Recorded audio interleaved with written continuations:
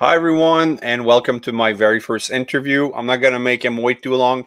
He's in the studio. I'm very happy to introduce to everyone. Well, not introduce because everybody knows him already. So there you go, John Moschitta Jr. Hey, how are you all doing today? It's really a pleasure to be here. I can't believe this is your first interview. I didn't know this was your first interview. I knew you did lots of videos and things like that, and I saw the one video, and I thought you did a really good job, and that's why I wanted to talk to you. But I thought you've been talking to people for all this time.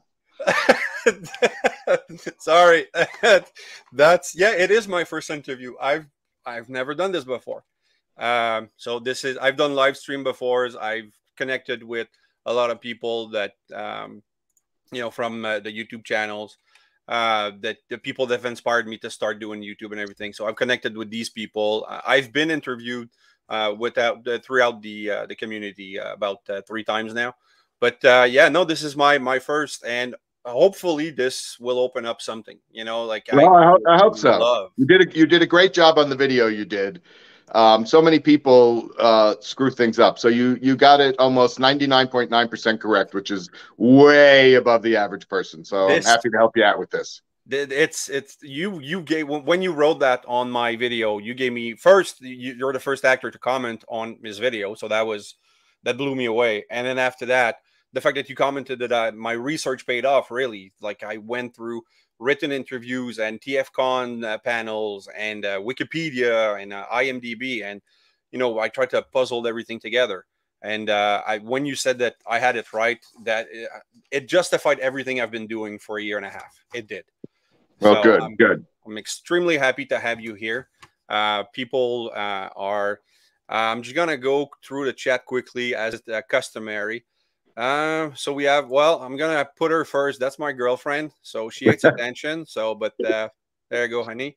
Adam, great to see him. He's been a long time follower. Oh, that's my sister. She's watching at home, actually, with my mom and dad. Yeah. Hi, mom and dad. And who else? Ninja Bill, my partner for the Wheel of Time review. Thank you. Lone Dragon.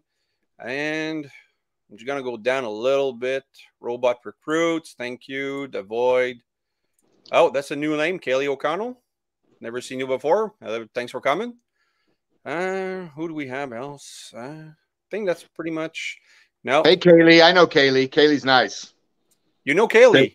Kaylee's great. Yes. Good to see you, Kaylee. There you go. So we have. There's a lot of people coming in right now.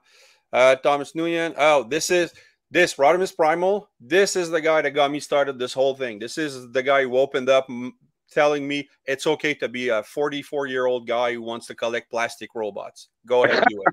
So it's all. And another guy, Kato, he's the reason I started YouTube, because I said, I'm thinking about it. And he said, just do it and I'll watch it. So I hold these two a lot. So thanks for being here. And then I saw, that's my friend Mig. Thanks, Mig. And this is Memo, another of my partner, who's going to be moderating the chat today. Make sure there's no, troll and everything. So yes, I think I'm sorry if I missed anyone. Oh, David. There you go, David. All right. So this is more, an interview, but also mostly just a discussion. I don't want it to be too formal, because I know you've done quite a lot of those interviews and everything. So.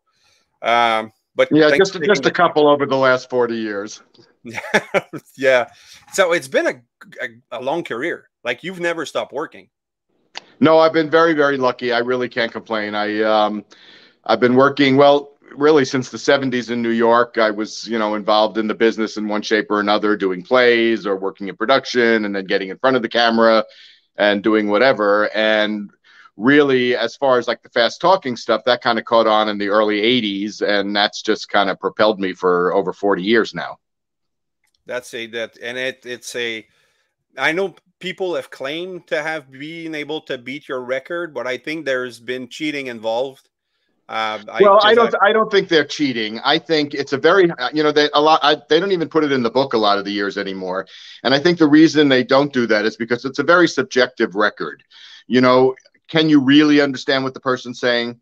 My feeling is, if you take something that I do and some of the other people and put them side to side and listen to them, I'm the only one you can understand. But that's the thing. You know, but it's subjective. So if they decide at the Guinness Book that someone did 600 words a minute instead of 584, that's their decision. I have no control over that.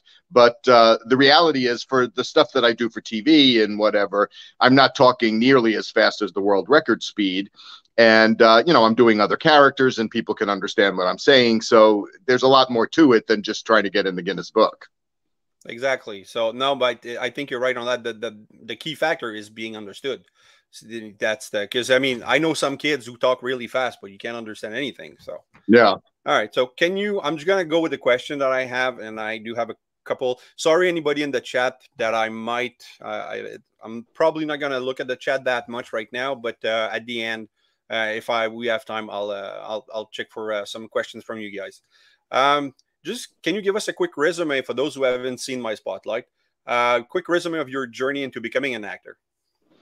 Well, I always wanted to be an actor from the time I was a kid growing up on Long Island. I did a lot of community theater. I did all the plays in school. I majored in theater in college.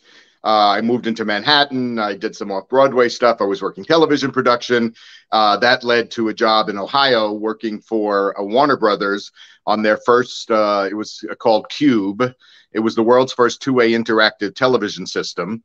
Yeah. And we went on the air in Columbus, Ohio on December 1st, 1977, with 11 hours of live programming a day. And I was responsible for producing some of those shows, hosting some of those shows. And then in addition, Nickelodeon was just starting. And I had my own, I was one of the first shows on Nickelodeon. It was called Nickel Flicks. And that's actually a question from a fan. Lone Dragon, here's your question already. You wanted me to ask about the show that you produced, Nickel Flicks, and he wants to know if there's anything that you can tell us about your experience, because there's not a lot about that show online. There's not enough, not much footage and everything. So yes, unfortunately, I had every episode that we did on tape. And when I moved to California, I put everything in storage. And through no fault of my own, there was a mix-up with the post office and whatever else. All my stuff got sold at public auction. So I lost all those videotapes. And there's very little film of that exists. That's terrible. When Nickelodeon started, it was supposed to be the nonviolent kids network, and it was all going to be fun, enjoyable stuff for kids. Okay. Well, what Nickel Flicks was I played like a Sidney Greenstreet kind of character in a white suit and a Panama hat and a big rattan chair. And we showed the old serials from movies, like the Flash Gordons and those kind of things. And then I would comment on them, make, silly little comments about it. The problem was those things are very violent. So after a while, even though a lot of people were watching the show and I thought I was very funny on it, Nickelodeon finally came up with other shows to put on the air, and they didn't have to keep that on. And they had gotten complaints that they were supposed to be the nonviolent network. And here is this show where everyone's getting shot and cars are going off of cliffs and, all that kind of stuff. Yeah. So it got canceled. So it was one of the first shows on the air and the first show canceled.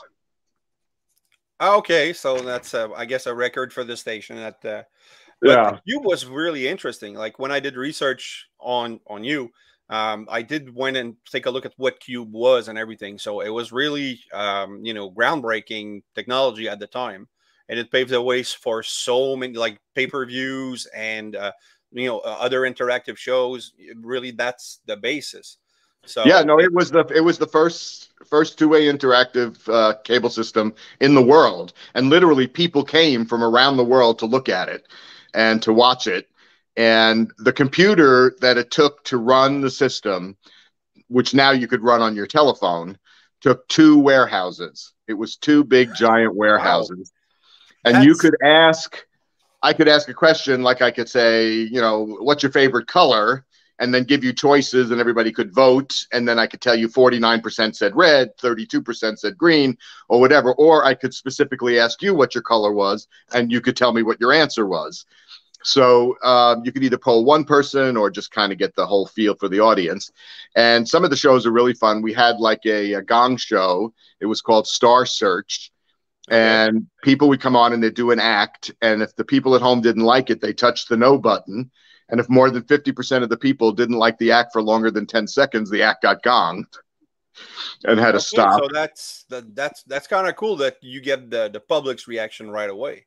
Exactly. And then we had a lot of talk shows where, they could ask people opinions on various different subjects and whatever. And there were kids shows, and there was Flippo's Magic Circus, where kids could participate and play the games with either the red team or the blue team.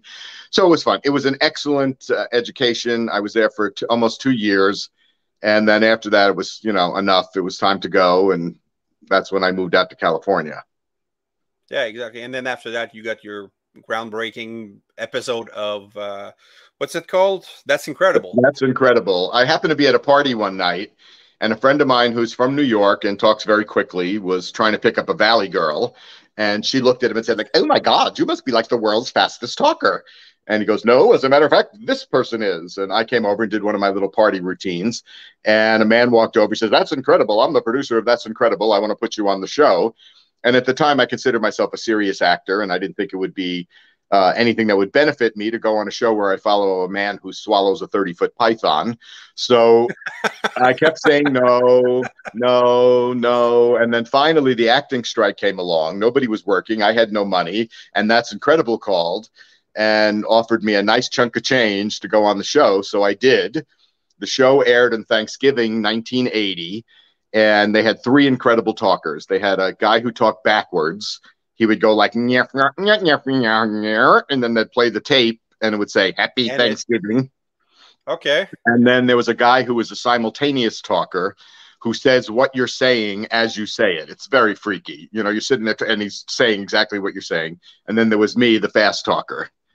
Was that Simon Reigns? The simultaneous talker? It might have been. I don't know. It was 42 years ago. So yeah, because I went and watched an old black and white video of a simultaneous talking, and it's creepy. Like yeah. it really is, because it's like he's in your head, and the guy I watched could do it with 2-3 people at a time. And you just no, it's crazy. The guys that are good are really nuts. Really. Yeah, that was mind blowing. But I mean, you're still my favorite. Don't worry. Okay, it's all right. You can like Simon. Simon is okay. It's all right. I'm not threatened by Simon. But and at the time I was in a play. So what I did was I sent out a bunch of flyers saying, what would you say to a man who speaks over 500 words a minute? And then you opened it up and it said, "That's Incredible. Here for yourself." And I had the show when it was going to be on, and then I had the information about the play I was in. I was in a production of The Mad Woman of Shyot at that time in a theater in the Valley. And I sent a bunch of proposals for commercials to different ad agencies. And one of the ad agencies I sent it to was this Alley and Gargano in New York. And they represented a time. There used to be long distance phone companies. They're not anymore, but they used to be. This one was called MCI. And the proposal I had was my telephone calls used to sound like this. "Hi, I can't settle the telephone very long. My telephone bills are too expensive. I miss you. I love you. Goodbye." Now I have MCI. It's cheap. I can talk nice and slow. And they assigned a guy to watch me on That's Incredible. And as it turns out, he was also the writer, and the creative director also watched it for Federal Express, which was just starting out. And they came up with the idea to use me for the Federal Express commercial, which was far better than my idea for MCI. I've watched it 4 or 5 times when I did the research. It's quite funny. Well, I think to this day, it's still the most award-winning commercial in the history of advertising. And many places picked it as the commercial of the century, as when we hit the millennium. So it was very good. It catapulted me.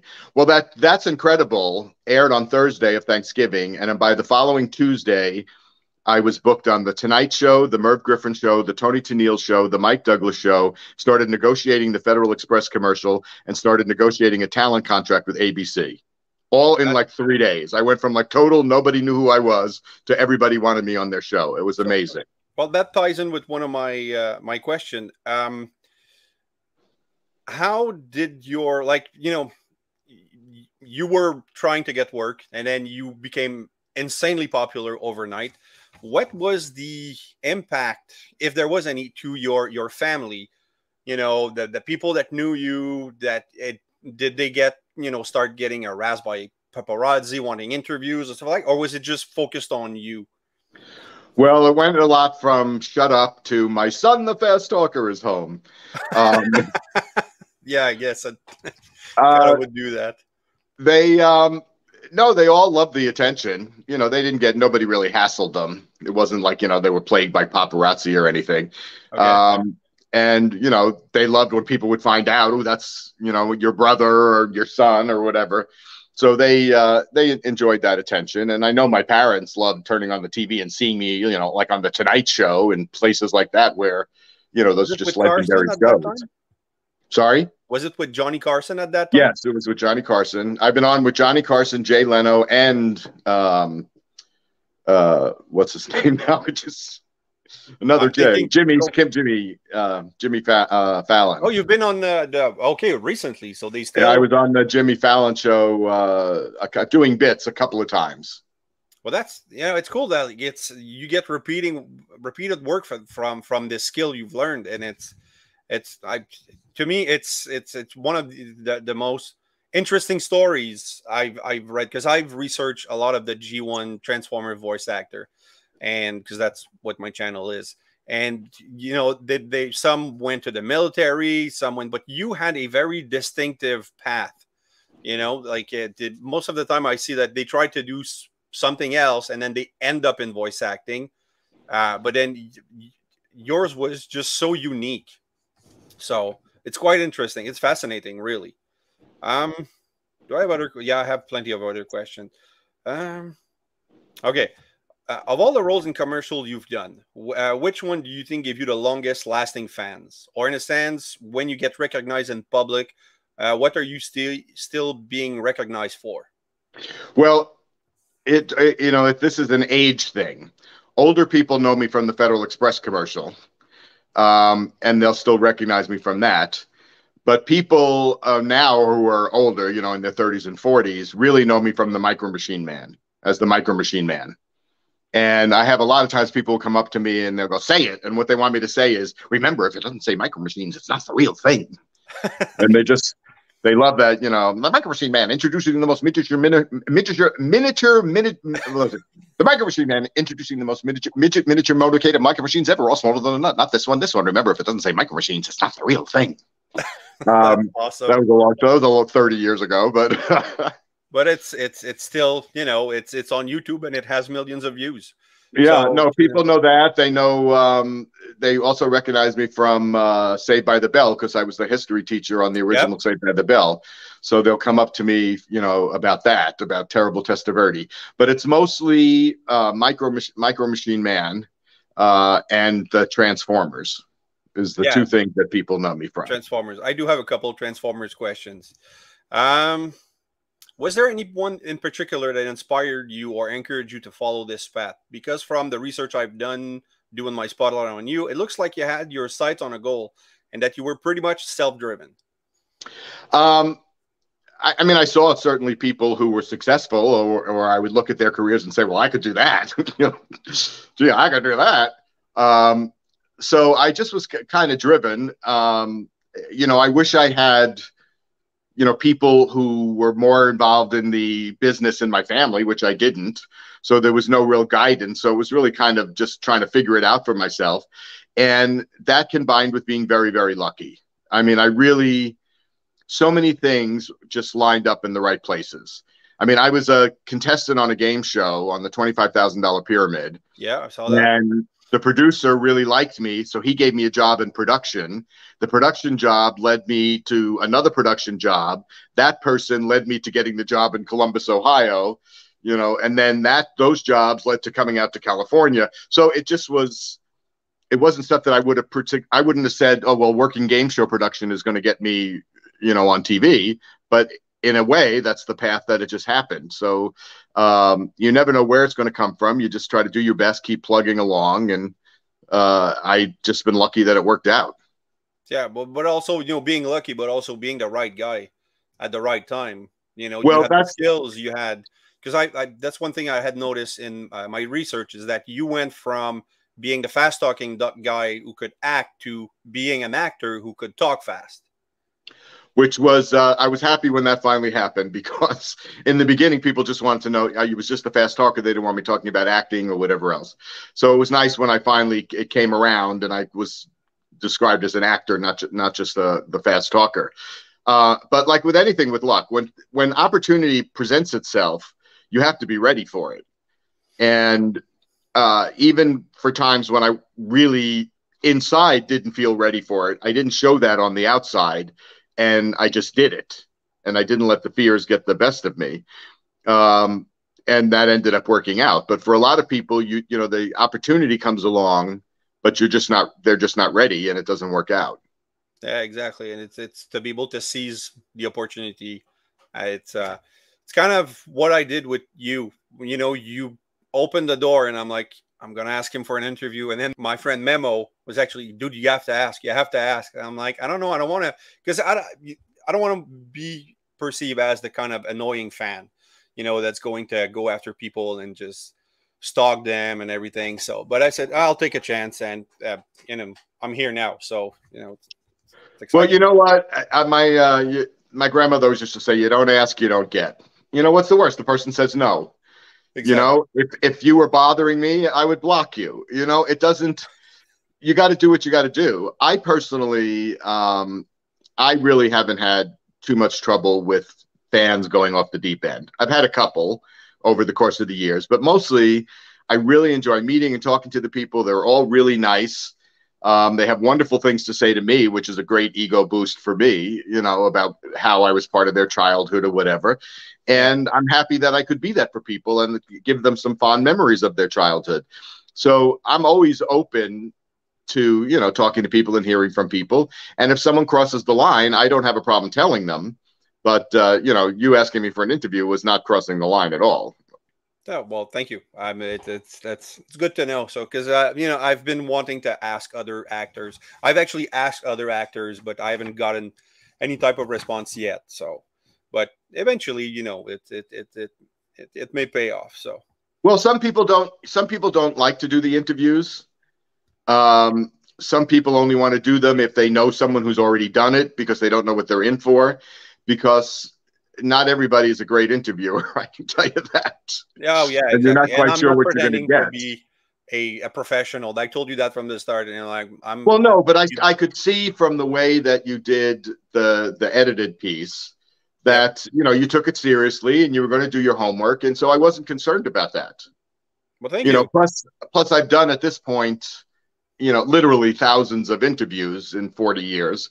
So there, I'm not really worried about being thrown something I'm not going to know how to answer. So I've pretty Okay. much been asked just about everything under the sun at this point.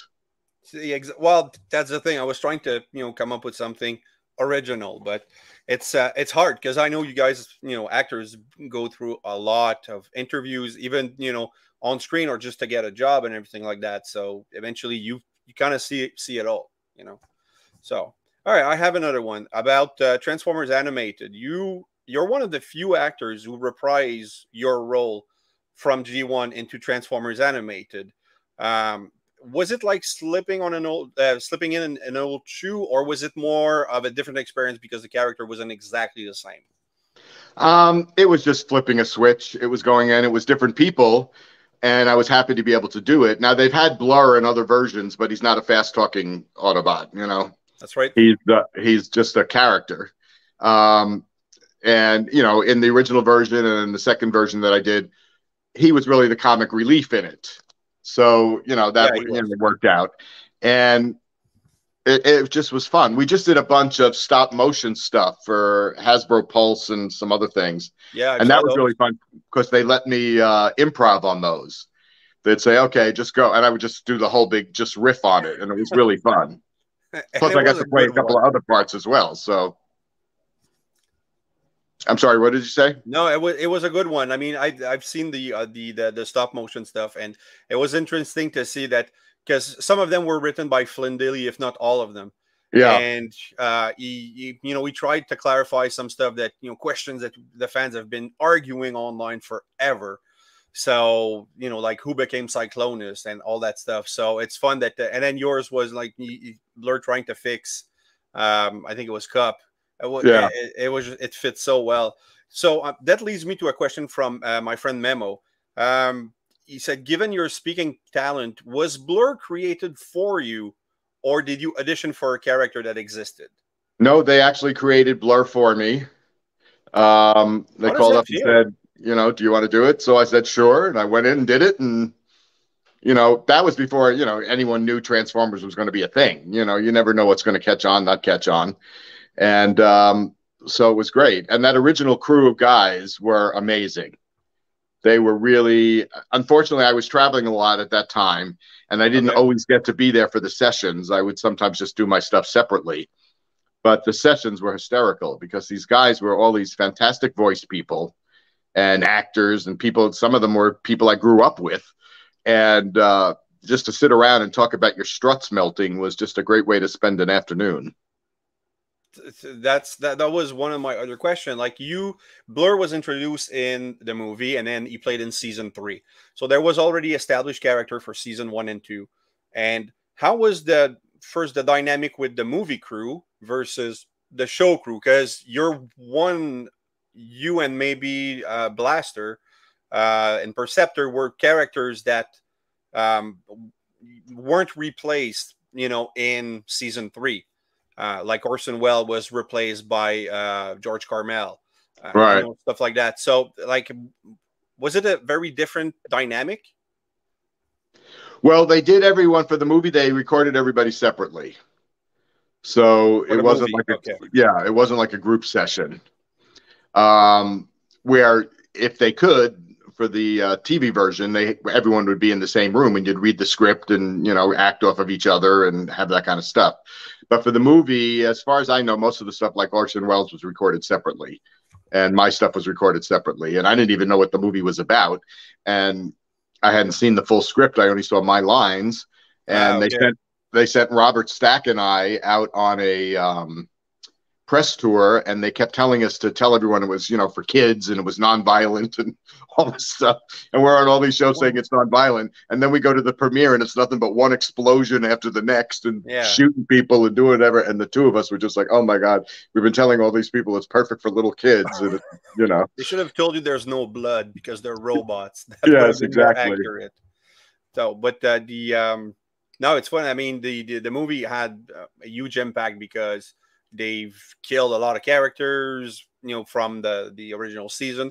Did you ever notice any type of resentment from actors that kind of worked on season 1 and 2? Because I know you've done panels with different actors from different seasons of the show, and you all seem to be getting along quite well. So Well, was no, there? everybody. I mean, first of all, the actors know that the actors have no power. That no Yeah. one's getting fired because of what I say or another actor says or whatever else. People are getting fired for other reasons, and as a matter of fact, one of those stop motion things addresses the fact that the reason why they kill off a lot of these characters is because they feel the toy line has Yeah. gone as far as it can. So they want to introduce a new character so they can start a new toy line and sell more toys. So it has nothing to do with, is the actor a good performer? Is the character a good Oh character on no. the show? It has nothing to do with that. So while actors get disappointed, of course, when your character gets killed or written off the show, you're not taking it personally. It's not you, and you certainly don't blame the other actors. You're like, well, I'm lucky for them, their character's still around, but they had nothing to do with it. Exactly. No, it's not towards the talent, but just that, like when you create a character, because there's I've noticed. Okay, I'll do a quick comparison, not with you, but there's, let's say, Michael Bell, who Yeah. every time because I did my spotlight on him, and every time he talks, people ask him about how did you feel about this, and his main answer is it was a job. He's always, it's more of a job, so he's not too attached to his character. He respects what he did, and he enjoys doing it, but to him it's a job. But then you have Gary Chalk, who was Optimus Primal in Beast Wars, and he's very attached to his character. And there's a controversy online right now because he's not reprising his role in the movie like Peter Cullen did. Right. And so he's not going to be Optimus Primal in the movie, and people are asking him, and you can feel that he's upset about it, and we think it's with reason. But so are you attached to your characters, as or are you more of Michael Bell or more of a Gary Chalk? Well, characters in general, they are what they are. You play them, and that's that. Okay. Blurr is a little different. He's kind of a special character. He's gotten a lot of attention.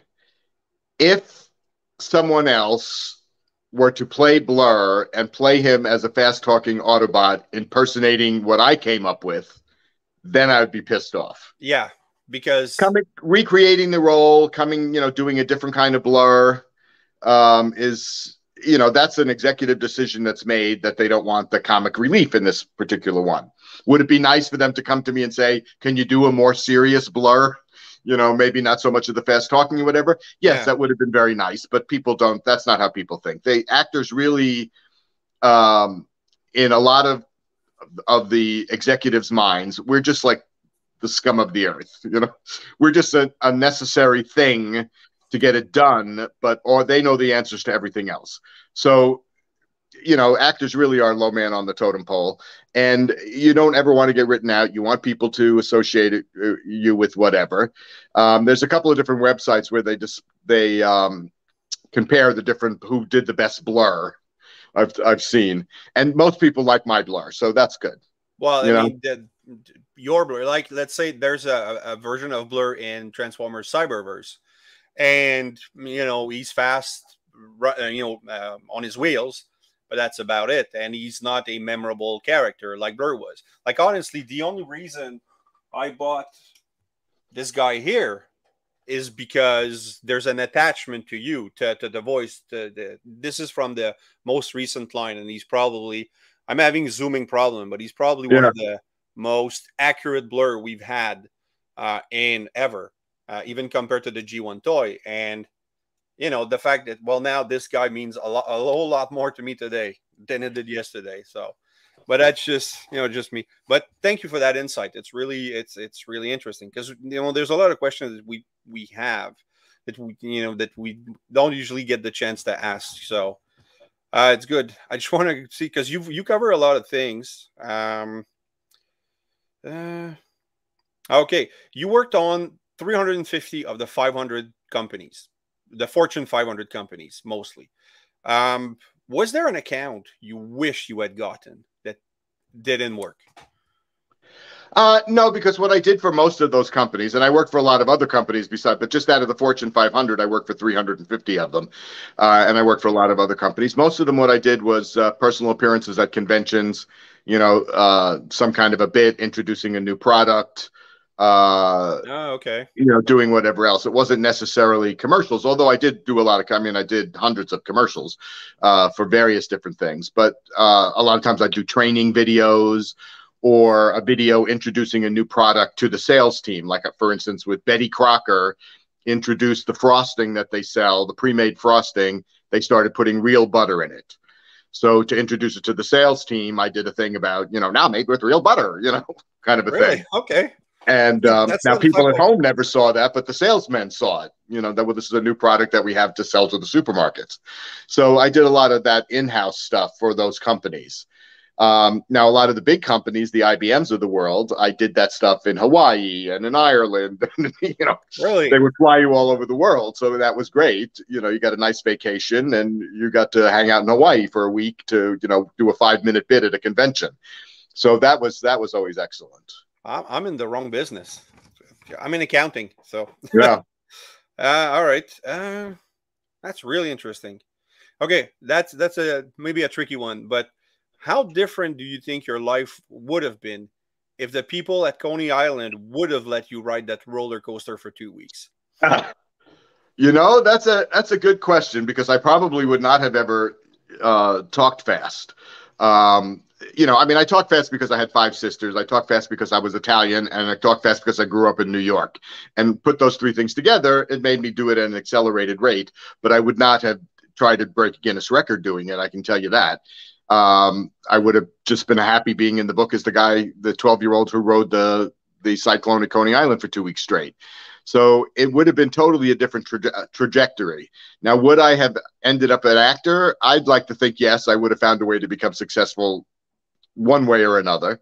I just don't think it would have been with the fast talking, because I don't think that really, I only taught myself to do that because I couldn't do the roller coaster. That was it. So I did try holding my breath underwater, and all it did was give me a headache, and I didn't come anywhere close to the record. So the only other thing, I wasn't going to eat a car or swallow lead pipe or, put $40 worth of quarters in my stomach. So, I just figured, well, this is what I can do. It doesn't cost any money. Anybody can try to do it. And, it just, But it was took you something a I was able summer to to do. master it, right? Like it took you a good period of Well, time. when you're 12 years old, if we could all remember back then, if you get something in your head that you're going to do, you're pretty obnoxious about it. And I did it. Back then, the record was set with the Hamlet soliloquy, the to be or not to be, that is a question Yep. whether there's over the months. And I just did it over and over and over and over and over again. And I would I had 5 sisters. I'd make them come in the room and I'd do it. And what did I say? Repeat it. Of course, they had no idea what I was saying because it was Shakespearean, but, and I just did it and did it and did it and did it and did it. And you don't realize when you're 12 years old that you're doing something 20 hours a day. You just do it until you can do it. And I finally got to the point where I was faster than what the record was in the book. So it's impressive. I mean, I remember as a kid, trying to do stuff, but maybe giving up a little too early. You haven't given up. You gave it your all, and it paid off. So congratulations. Well, it was something that was easy. It wasn't something where I was going to get hurt. Like I know people that, want to be the pogo stick champion, be on a pogo stick for 5 hours. Right. Well, that takes 5 hours and you're probably going to fall and break your legs.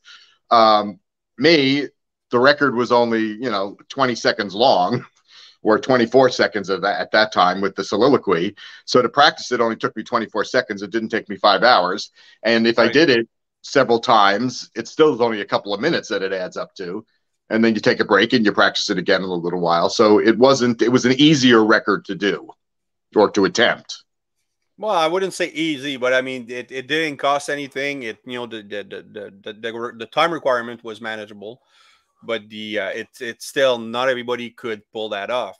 I mean, not at the speed. Luckily so, and a lot of people have tried, and I think that's part of the secret to why I was successful and why people like me is because they try to do it.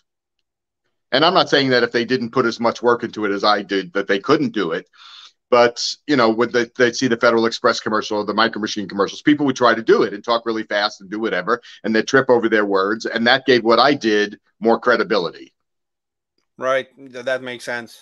It does. So that's, it's good. I'm trying to because I think I'm pretty much done, but I'm going through everything I've researched. You worked with the people at Robot Chicken. Yes. How was ripping yourself off as an experience? How was it? I can tell you the sentence. I did several episodes of Robot Chicken and played a bunch of different characters. Okay. And I can tell you the one sentence I said the most to Seth Green. You cleared this with the legal department? I'm thinking you cleared this with the legal department? When I ripped off the Micro Machine Man, and I'm talking about my wife cutting my balls off and all this other stuff, I'm like, you cleared this with I can say this. You cleared this with the legal department? So they were so much fun to do those things. Really great guys. And, just a bunch of guys sitting around having a fun time. So it was really fun. And all the voice people that they had were great. And I wish I did more of them. I only did a couple of episodes, but I played, 3 different characters in each episode. Because there's a little law with the union. You usually have a main character, but then they can make you do 2 other characters as well for the same price. Yeah, I've read that throughout many of my Dan Gilvezan speaks a lot about that. And yeah, I didn't know if it was still on. Like, I mean, I knew the origin was because it was a radio thing where, a lot of people could do different characters for radio commercials, but then eventually it translated to TV, and then, but it's still something that you can do. It's still applied today. Yeah. They, they're supposed to, you can't play like 2 lead characters. Like if there's like a cast of 5 regular characters, you can't come in and be 2 of the lead characters and only get 1 paycheck. But you can be one of the lead characters and then do a couple of supporting roles. For the same. Or in the case of Robot Chicken, since it's not a serial, it's not the same characters every week. You can do 3 main characters, but they're not recurring characters, so it doesn't matter. Okay. But in a regular show, you can do, you could play a character that in this episode only says 5 lines or 4 lines or whatever. All right. And I do have a quick other question about Wally Burr. How was it working for you to, working with such a perfectionist? I think, Wally never gave me a hard time because I don't think he knew what to tell me. I would just say the line, and as long as you could understand what I was saying, he didn't try to really give me any direction, where he would give people a lot of other direction because I think he thought that this was what they were going to get, that I couldn't do it differently if he told me to do it differently, which I could have, but he didn't. I think he just was kind of, well, yeah, I guess that's what they want. He didn't really have any idea. He was very opinionated with everybody else and really wanted things a certain way. Yeah. And as I mentioned, a lot of the times it was just me doing the recording. So it was really quick. We just walk in, do it, and he was happy to get it over with. And that was it.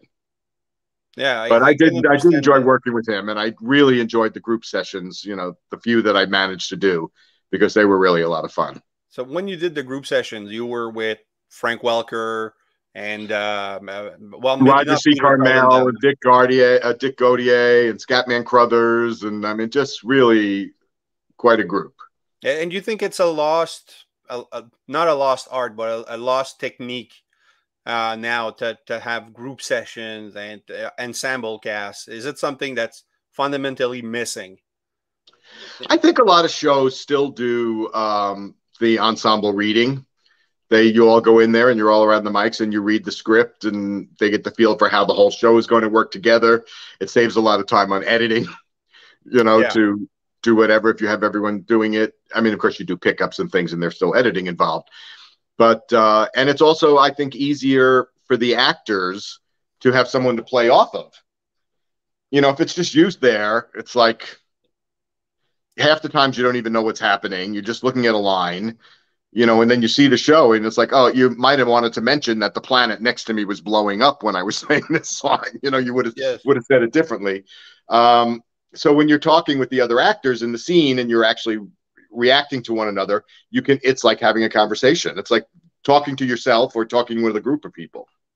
It's going to be different. And was there ever, I know with you, Robot Chicken, you mentioned, that you cleared, was it clear with the legal department, but because you don't do ensemble as much anymore and it's mostly recorded in your own studio and stuff like that, is there ever a line that you went, this line out of context could be terrible, and that you've questioned the line?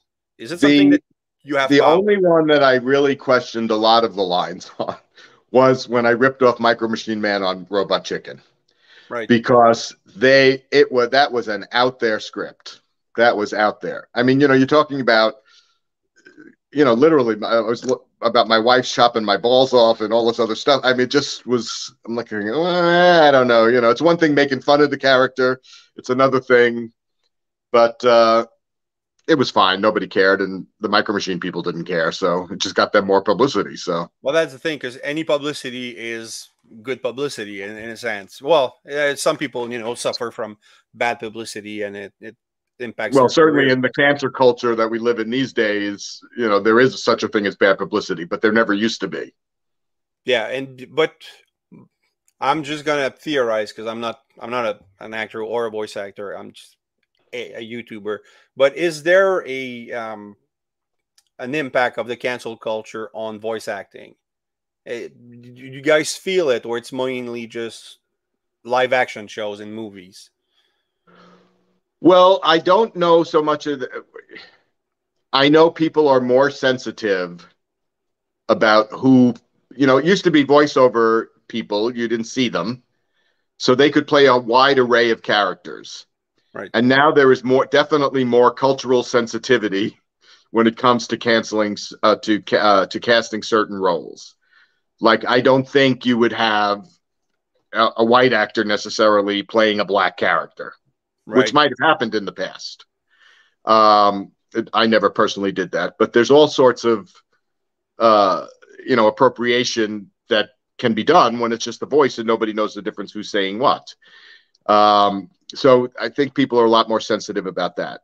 Yeah. Nowadays, also, every audition sheet that goes out has a paragraph about we're open to all kinds of casting, submit everybody. It can be any color, any shape, any size, any age, any sexual orientation, any gender identification, so they're trying to, keep things more real where, back in the past, you could get away with doing a lot of stuff, that you couldn't get away with now. Exactly. It's I don't know if it's the whole cancel culture thing. I could go on for hours because I feel like there's maybe too much sensitivity. Well, I think it's way overblown at this point. I think it is. It's so ridiculous. I'm not saying that you don't have to be aware of people's feelings and their identities and whatever, but people need to just chill the heck out, especially with comedians. This is what really gets me mad. A comedian is supposed to push the limits, is supposed to walk the line, is supposed to make you think, and do that hopefully through some kind of a humor, wake you up. And to cancel someone for making a joke, I think is just ridiculous. Exactly. It's just you're missing the point of the joke. Well, a lot of people don't understand that they are jokes, and if you don't like a comedian, just don't go see him. That's simple as that. I do have two last quick questions. Okay. And then after that we can just keep talking, but it's up to you. I've come to categorize voice actors. Okay, there's working voice actors like you, Frank Welker, Peter Cullen. People that work in the business. Corey Burton is probably one of he only does voice acting. But then you have movies where you have what I call celebrity voice actor. So they could have gotten you to do a character, but instead for the publicity they went and got Dwayne "The Rock" Johnson. Is there, I don't want to say resentment, but do the working voice actor understand, that these are marketing schemes, or is it just a point of contempt that's been going on? I don't know if I'm being clear. No, you're being very clear, and I'll give you something, a similar situation. Someone will do a part on Broadway and win the Tony Award and originate the part and be really great, and then they do a movie and they put Audrey Hepburn in it, and she can't sing, so they dub somebody else's voice in, and it's a musical. Okay. Nowadays, the state of the business, I'm glad I was in the business when I was in the business, because the business really sucks now. Okay. And it sucks for a lot of reasons, but the primary one is there's now like 7 companies that run the entire business. And nothing is about creativity really anymore, or it's a very low on the ladder, the creativity. It's all about money. And all decisions are made about money. And if Taylor Swift playing a part of a troll and Justin Timberlake is going to be more publicity and bring in more money, then they're going to do that. Instead of worrying about making a really great movie with great voice people who are going to make it an even better movie. Yeah. And I'm not saying that Justin Timberlake and Taylor Swift don't do good jobs. I mean, they do fine, but they do that for the publicity. Also, these days, there are a lot of actors who just aren't working the way they used to work before. So they'll do anything. Right. So you have established names that in the past would just rest on their laurels and not do stuff. And now they're doing TV shows on Paramount Plus, or whatever, because they want to work. People are throwing money at them and they'll go do it. And they're taking jobs away from other people that normally would be doing the TV stuff. But now, because all these people aren't doing movies anymore or whatever else, and because all these streaming things are just throwing money at people, you get big stars or once upon a time stars doing stuff, which locks out a lot of regular people. Yeah. So, when you have anybody willing to do anything, it's going to really, the people at the top are going to manage to work. And as you go down the ladder, it's going to be less and less because there won't be stuff left. Yeah, exactly. I think Flynn Daly said it at one point. Hollywood started being run by accountants Well, rather that's what than it is. It's all about the yeah, money. yeah. Which is And sad. I then, mean, when they let you buy everybody, it used to be back in the early 80s when I did a lot of episodic TV. There were independent companies that provided shows to networks, and the networks ran them. Now, the network owns the studio owns the network. The network owns all the production companies, so it's just the left hand is paying the right hand, and they're keeping all the money in house and only, hiring people that they want to work with in that structure that'll fit into that structure. And it cuts out all these production companies and people. There are very few production companies who aren't tied to some kind of studio anymore. There used to be a ton of independent production companies back in the 80s. Now you look at the end of any show, it says an ABC production, a CBS production, a Paramount production, or, whatever. yeah, It's all studio. And the studios all own networks, and they're all owned by other companies and other conglomerates.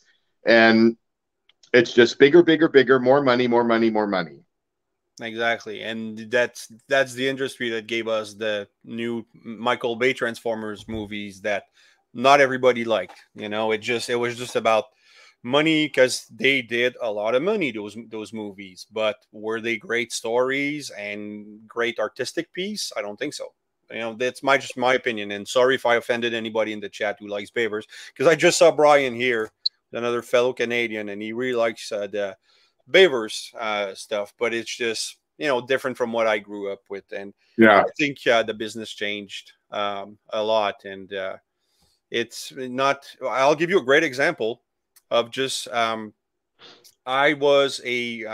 saw for the first time, and to my shame, for the first time in my life, I saw the movie Top Gun with Tom Cruise from the 80s. I saw it maybe a year ago. And yesterday we went and saw Top Gun Maverick with my girlfriend, and the movie doesn't use green screen. It's all, it's shot like an 80s style movie and it was so much more intense because you knew that the stunt people, the actors, were in some of these situations, and it made for something much more authentic than watching a Marvel movie, which I love. But you Well, watch a Marvel movie and it's funny you're saying this because I went to the movies just a couple of days ago to see new Doctor Strange movie. Yep. And they had a preview of the new Top Gun movie. And the preview was 20 minutes long and it had every action scene. So now there's no reason to go see the movie because you saw the whole movie in the preview. But watching that and seeing all that realism and the planes are flying and they're doing all that stuff was so exciting. I was watching it in IMAX. And then Doctor Strange came on, and I loved the look of Doctor Strange. But I turned to the person I was with and I said, none of these sets exist except in a computer somewhere. Exactly. Everything here is made out of nothing. They probably did this whole movie in front of a green screen. And while it looks great, it just, it's not real. But that's the thing. It takes away from, the intensity. It's like, the Star Trek's Generation movie when William Shatner is jumping over, he's in the dream world or the ribbon, and he's jumping. He's like, there's no tingle. This isn't real. I'm not feeling the danger. I'm not, so you want to have that realism. So yeah, it just, I kind of feel sad that the industry is not what it used to be, for you guys, because I consumed a lot of what you guys did growing up and even today. And I honestly wish for every actor that they have a good experience, as much fun as you guys had, because we heard a story from you guys, and Dan Gilvezan I think he looked at this whole cast with, he was younger and maybe one of the youngest of the cast, and he tells these stories as a kid would tell, his parent, oh, I've seen this, I've done this. So, and it seems like such a good fun moment to be, acting at that time for cartoons or even live action. So I think it's a lost, there's something was lost, in 40 years. Which, yeah, it's sad. So And that's the reason I don't disagree. Yeah, and that's the reason I started my channel, is because we were watching the new War for Cybertron cartoon on Netflix for the Transformers. And we were all excited about it because they featured, it's like they took the toys or the animation model from the show back then, and then they put it in 3D, and the toys are extremely accurate, you know? So we were all excited. And then the pacing was slow, like the voice acting wasn't on par. Everybody hated Optimus Prime, the way it was portrayed. You know, it's because it was a guy doing an impression of Peter Cullen, not making his own Optimus Prime. So that's when I decided, okay, well, that's my niche. This is where I could come in this community of fans and just show you guys the good voice acting.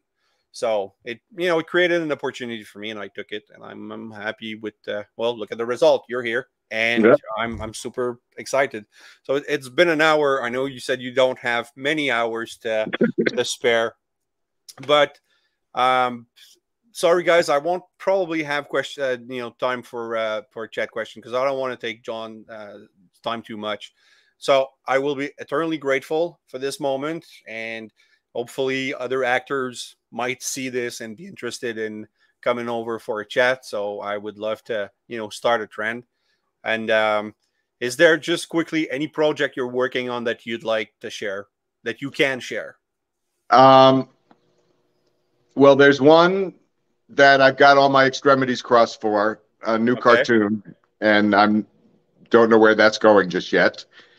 And you know, I don't go on social media most and very much, and all my social media accounts were hacked back last summer. Yeah, you told me that. Yeah, and I can't get into any of them or whatever. So I had very little ways to get to the fans.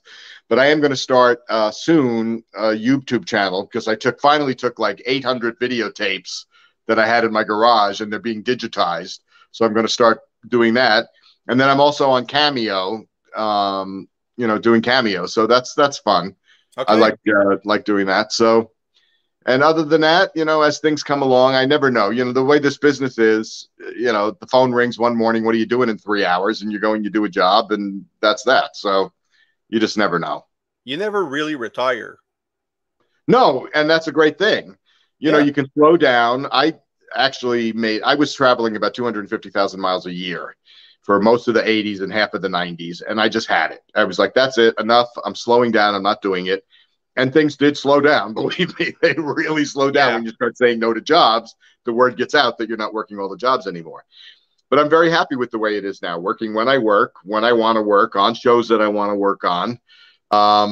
You know, not having the sort of Damocles hanging over your head, like you got to take this job or else you're going to be out on the street, is very nice. And so I'm really in a good place in my life now, where I enjoy working. And if it's something that seems good and fun, I'll do it. And if it doesn't, I won't. And that's just good. All right. Well, I'm really happy for you. I mean, you had a great career. You gave us many fun memories and stuff that we'll still talk about when I'm 60. And, you know, we're still talking and playing with characters you created from back then. So it's not going to go away until all of us are gone. And, but so I'm thankful for what you did. I'm extremely thankful for you taking the time for, you know, coming on my channel and having this. Well, you're very welcome, and you did a great job for your first shot at it. So thank you. I'm having a moment. You got a future in it. Thank you. That means a lot. So I'm gonna do my last words, guys, and after that we'll do the intro. So if you like this video, please like, subscribe, and hit the bell. Also leave a comment. I love reading those. And remember, nothing in life gives you a right to be an asshole. Take care. Oh, I forgot to put in the music. Hold on.